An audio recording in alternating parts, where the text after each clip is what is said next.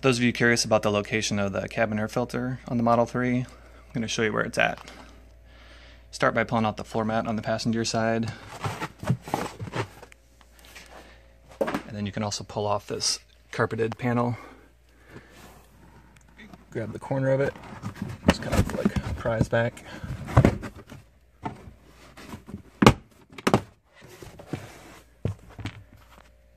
Here's what the back of that looks like.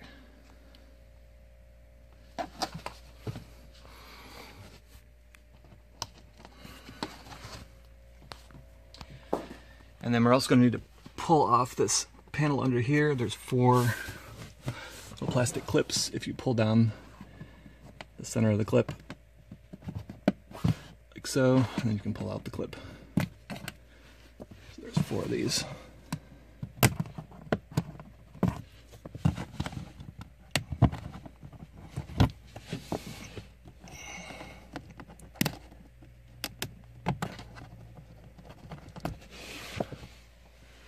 And then this panel just kind of pulls down.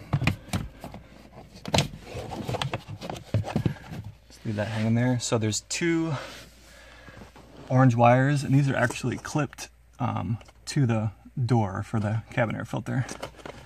So we're just going to slide these clips off.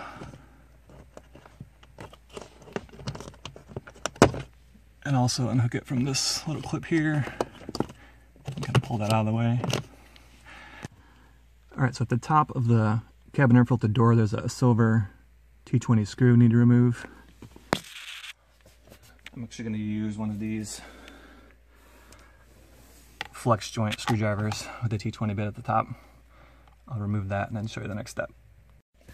Okay, so here's that screw removed, and then we just pull the door off. There's the door. It actually says cabin filter there at the very top with the air direction. And then there's actually 2 filter elements. So if we pull this top tab here, there's the first one. And then there's a second one. You have to kind of like lift up and then pull it up as well.